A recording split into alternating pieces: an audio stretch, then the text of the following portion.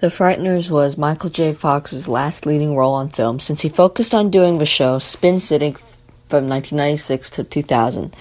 In his 2002 memoir, Lucky Man, back in the early 90s, his doctor said that he would have 10 years left to do acting, which resulted in his semi-retirement in 2000. Anyways, that was some health background on Fox, since this film was a decent way to end his leading man film career. The Frighteners revolves around the mysterious heart attack deaths occurring in a coastal California town, despite the fact that the film was shot in New Zealand. The town is also marred by a Charles Starkweather wannabe killer, John Charles Bartlett, played by Jake Busey, who committed 12 murders a long time ago with his lady accomplice, Patricia Ann Bradley, played by Dee Wallace Stone, who is also Elliot's mother in E.T. He was executed by electric chair back then, but his girlfriend Patricia is serving a life sentence under house arrest with her mother for the last 5 years. It's unclear whether Patricia or her mother is crazy at the beginning of the film, but it becomes resolved later on. Michael J. Fox is psychic investigator Frank Bannister, and he's the town scam artist, since hardly anyone thinks he can really sense and clean up ghosts. The film leads the audience into being sympathetic to Frank because we're the only ones who can see what he sees. He actually sees ghosts and interacts with them and vice versa, and a few of them help him out with his psychic investigation business. They are Cyrus, a 70s ghost, Stuart, a nerd, and the gun-slinging judge, as well as a pet, which is a ghost dog. I didn't like Cyrus that much because the 70s black man stereotype was played up too much and it appeared forced instead of being smooth.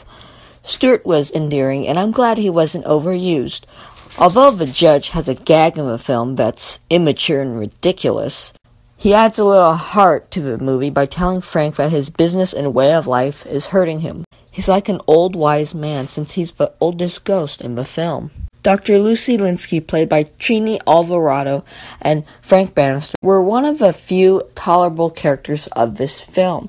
It's Michael J. Fox. He can pull off charismatic and funny with ease since he's a quintessential wisecrack. In a film filled with mostly unknown faces, he's the anchor and he brings enough contrast to this town full of caricatures and one-dimensional characters.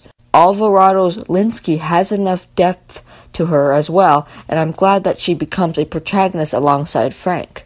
However, you can't just have two strong actors and the rest be unbearable to watch. Lucy Linsky was married to Ray Linsky, who later dies from a mysterious heart attack, and I absolutely hated Ray.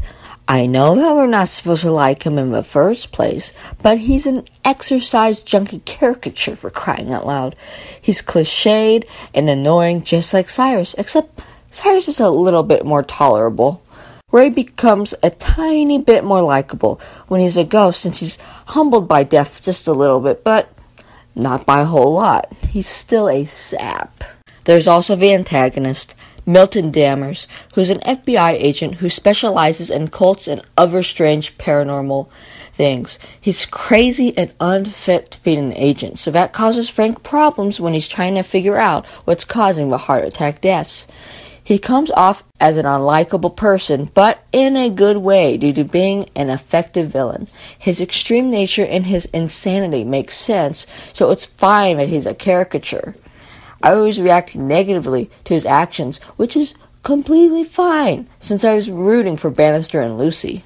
Patricia and Johnny were good in this movie too, and that's all I'm going to say since there are some twists to this film that I didn't see coming due to being occupied with this film's world and logic.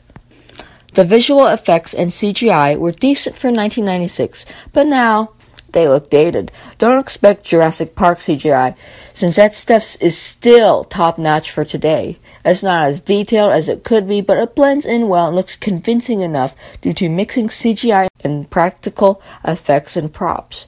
I like the CGI of the ghosts, since it's better quality than Return of the Jedi's Force Ghosts.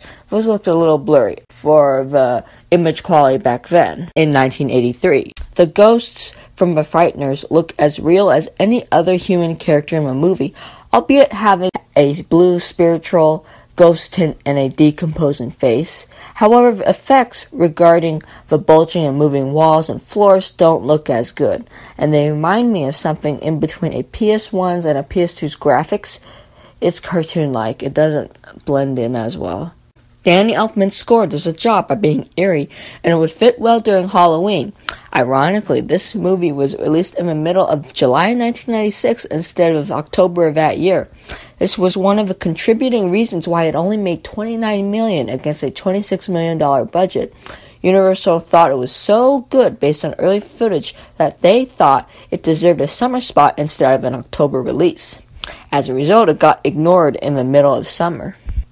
So yeah, I recommend giving this film a chance during Halloween season, since it's still unique despite its shortcomings in the first act. The Frighteners has a great concept behind it, like for the ghost powers and logic, but the execution is lacking.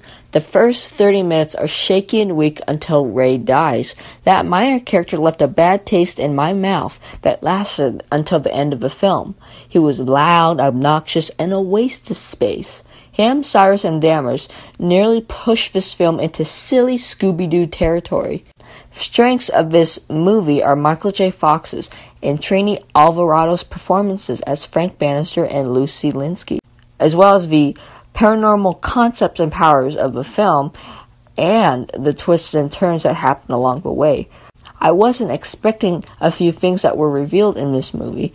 The weaknesses are a slow start, lacking execution, and caricatures that are a bit too exaggerated and were annoying and not believable at all as a result. The Frighteners could definitely be remade into something with more seriousness to avoid Scooby-Doo territory, since I enjoyed the concept of the ghost powers and laws. So, here I pose the question. What movie do you think had a great idea but had lacking execution? Feel free to comment below, and I, Brenna Uyeda, will see you later.